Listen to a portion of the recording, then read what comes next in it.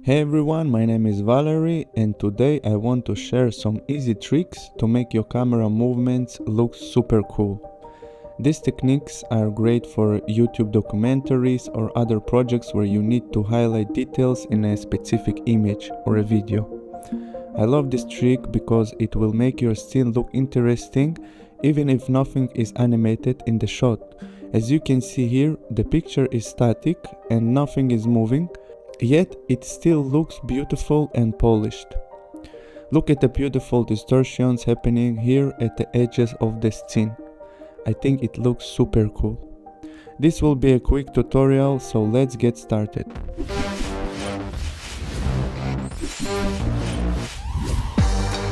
Alright, so first let's create our full HD composition, 30 frames per second, 50 seconds duration, and a black background. Now I want to show you where I got the image I'm using in this tutorial. I leave a link below for this website. You can find a lot of beautiful pictures from old books here, and all the pictures here are free to use, which is very nice.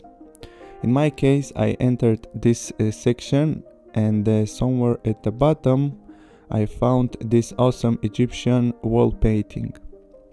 You can use this one as well. The link is in the description.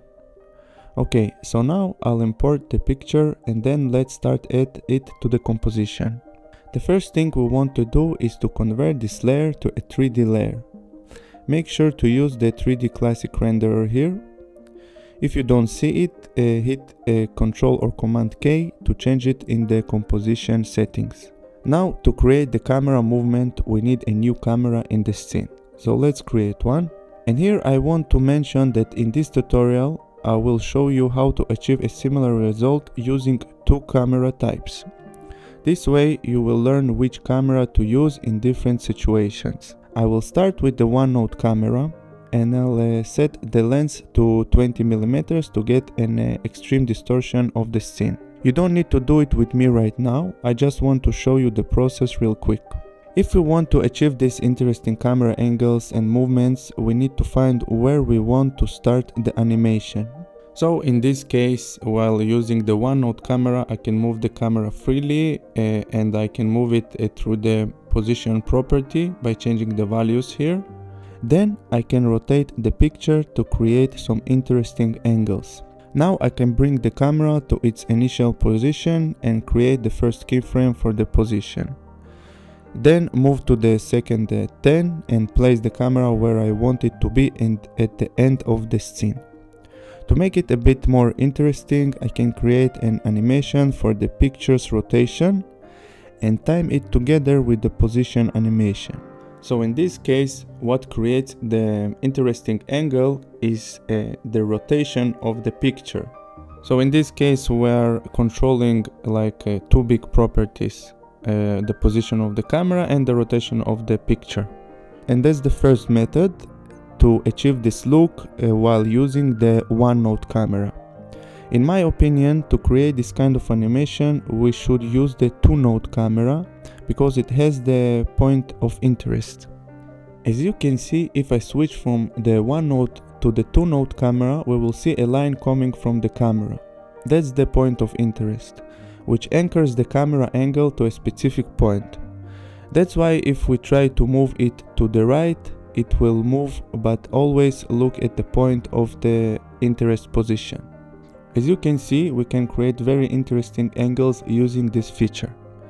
But using this feature and being able to move the camera position can be tricky, as you may already figure it out. And that's exactly what I want to teach you in this tutorial. Let's now work together and create a two node camera with a 20 mm lens. Alright, and now for the secret sauce. We need to add a new null object to the scene. Let's convert it to a 3D layer, change the null name to null camera 1, and then parent the camera to the null. Open the position for both of them and let's see what benefits we get from that. Let's play around with both of the position properties and find a nice place in the image to start the camera movement from. I'm trying to reach the upper left part of the picture. As you can see, I'm playing around with the camera position properties to achieve an interesting angle while adjusting the position of the null according to the camera angles.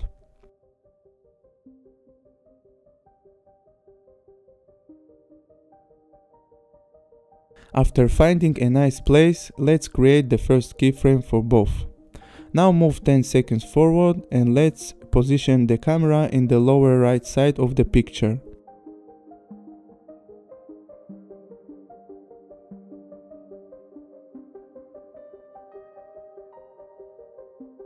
Somewhere around here, where we can see the lady with the yellow dress. When using this technique, I usually avoid the empty spaces created in the frame during the extreme angles. To fix this, I just keep playing around with the different position axes of the two layers.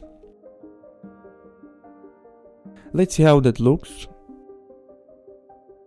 While your preview is rendering, I want to give you a quick heads up and tell you that I recently released a new course that will help you create explainer videos and multi-scenes projects using one crucial skill for motion designer, which is transitions. Knowing how to move from one scene to another can boost your confidence in After Effects as a beginner motion designer. I created a unique coupon code for my YouTube audience with a discount that will give you 30% off the new course.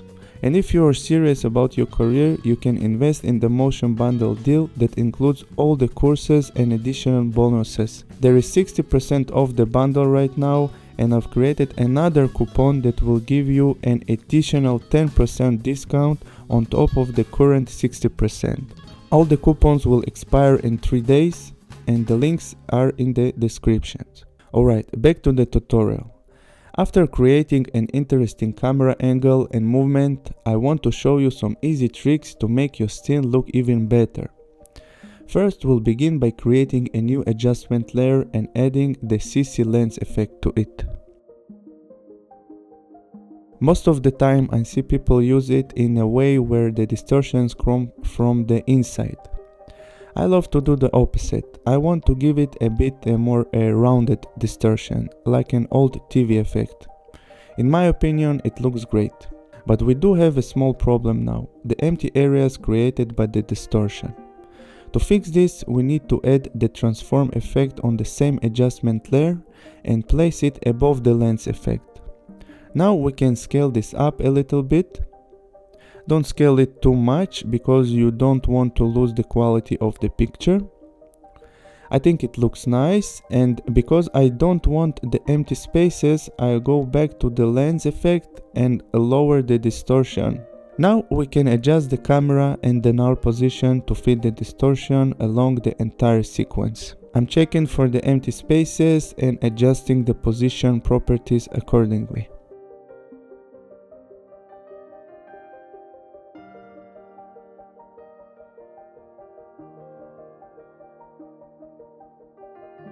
Okay, everything looks great. Now we can change the name of the adjustment layer so we know what effects we have on it. Next, let's create another adjustment layer and add the curse effect to make the scene look a bit more crispy.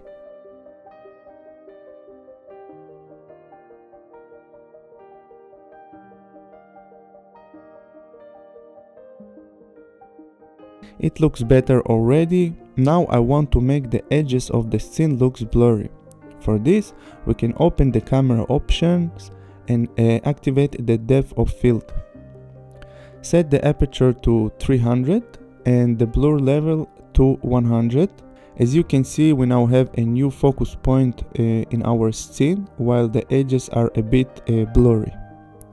You can play around with the focus distance if you want different parts to be in focus. For now, let's make those focus parts look more crispy. We can do this by adding a sharpen effect to our last adjustment layer and setting the amount to a higher number. In our case, we can set it to 100. Awesome. Now we can name the adjustment layer before moving on. I'll also want to show you a quick trick to make your scene look a bit more contrasty. For this, we will create a new black solid and set the blending mode to soft light. Place it below the curves effect and let's adjust the curves to fit the new look. Looks nice. As you can see, it makes a huge difference in the look of the scene without the solid and where we turn it on.